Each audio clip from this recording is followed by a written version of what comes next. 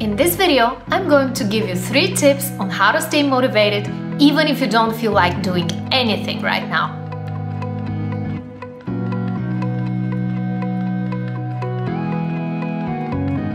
Hey guys, welcome back to my channel. And if you're new here, welcome. I'm Coach Simona. I upload weekly videos on how to simplify your life and have great relationships with others.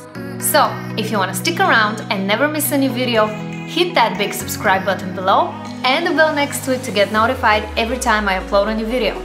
Now, let's jump right to this video. Alright guys, before we jump into the 3 tips that I have for you today, let's take a closer look at what motivation actually is and why sometimes we just don't feel like doing anything at all. We've all had these wonderful moments of sublime motivation, the sweet rush of energy, the feeling like you are the king of the world and anything is possible and nothing is off limits. Yeah, it's a great feeling, but you can't feel motivated all the time, especially if you have problems in your work or personal life. Lack of motivation can happen for various reasons. Here are several of them. You've neglected your physiological needs. You've experienced some form of rejection. You've overwhelmed yourself with decision fatigue. You don't have a detailed action plan, or you're feeling depressed.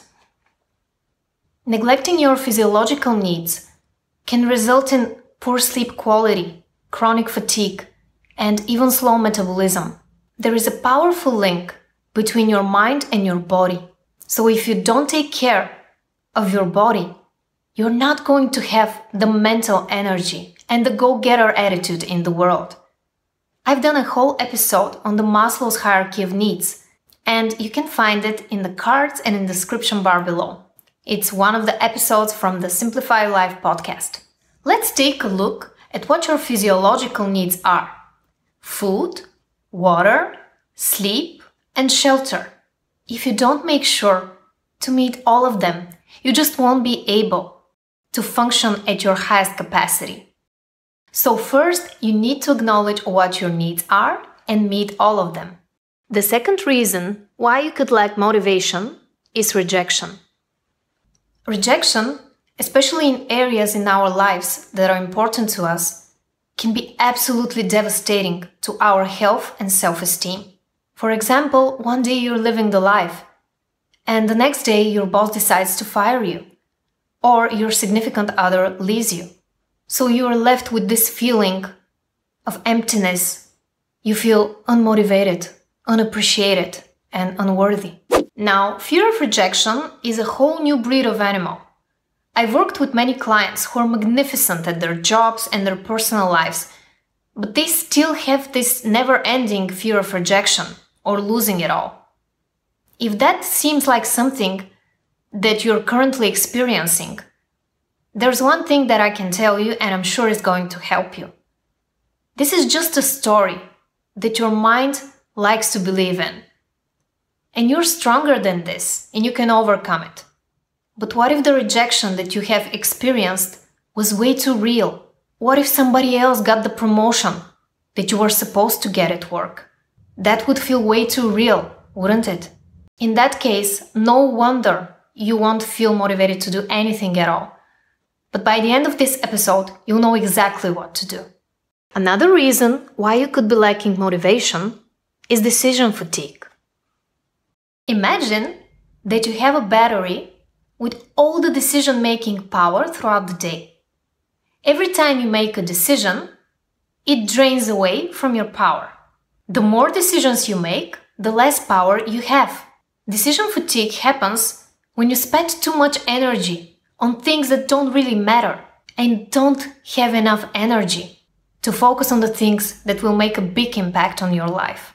The more neutral you are to your everyday tasks, the better.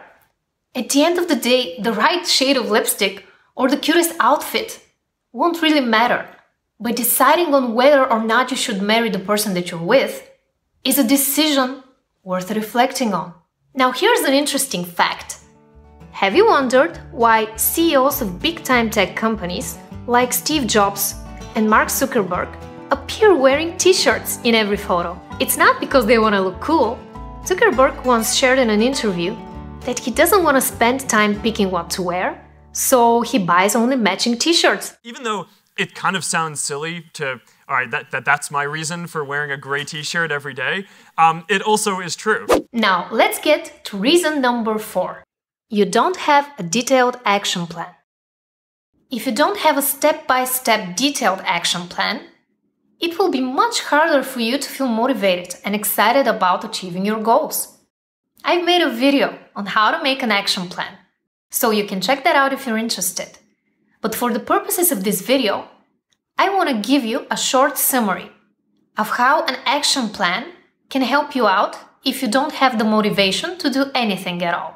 It gives you a closer look at the problem. It helps you break a big and overwhelming problem down into small and manageable little tasks. And it also gives you structure and helps your brain to focus on taking action, instead of looking for problems everywhere. And now we are left with the last reason. You lack motivation because you feel depressed. Depression is not something that can be solved by a video on YouTube, I'm afraid. And when it comes to mental health, I don't believe in quick fixes. So I advise you to talk to a professional if you're feeling depressed. And therapy can help you tremendously when it comes to treating depression. So please take the first step to healing yourself. Alright, now that we have explored the possible reasons for lacking motivation, let's get to the solutions. My first tip is to get to know your dark side, also known as shadow self. Welcome to the dark side. According to Carl Jung, your shadow self is actually the unconscious aspect of your personality, or the traits that you don't want to associate yourself with. So, what's the best way to get to know your shadow self? To acknowledge it, bring it to light, and make it conscious. Let me give you an example. Let's say you're an entrepreneur. You wake up every day and you have a lot on your plate, and you're also working from home. What happens is you start binge-watching Netflix instead, or you go out with friends and do exciting things instead of working. In that moment, the part of your brain that prefers short-term gratification prevails over the one that is going to give you results in the long run. In this example, your shadow self, or the behavior that you're unconscious of, is that you're feeling overwhelmed. And instead of delegating some of your tasks and having a detailed action plan and executing it, you're distracting yourself and procrastinating as a way of avoiding pain. By bringing light to your shadow self, it will no longer have power over you. Every time you make a conscious decision, you develop self-trust, and this will lead to making better decisions in the future. Alright, so what's the next tip? Tip number 2 is to take a personal day off, or at least a couple of hours to yourself. I know this may not be possible for all of you, but you have to reconnect with yourself, without all the distractions that life has to offer. You need to know who you are, without the opinions of other people, without technology, without anything that is going to distract you from your core personality. If you don't feel motivated, then you have probably forgotten how to take care of yourself, but we're going to change that. I want you to do something that energizes you. I'll give you some suggestions, but feel free to do your own thing. You can spend a couple of hours in the park without your phone. You can take a day off and go to the spa. You can catch up on your sleep or take a long bath. Or go to a concert, call a friend and grab some coffee.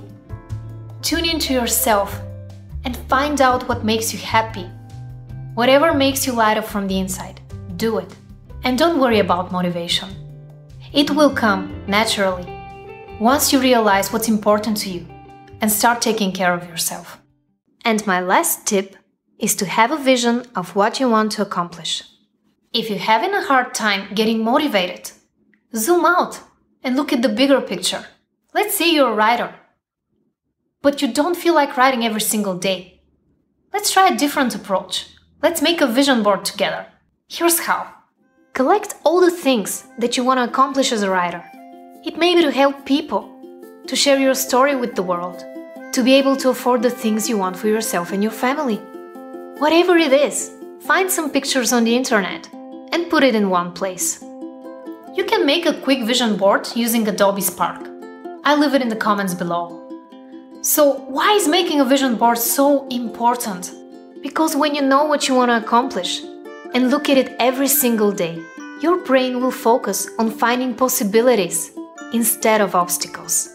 When you have a clear vision of where you want to be and who you want to become in your life, you will have the motivation to go after the life that you want. The good news is, it's all up to you, and you can achieve your goals by taking one little step at a time.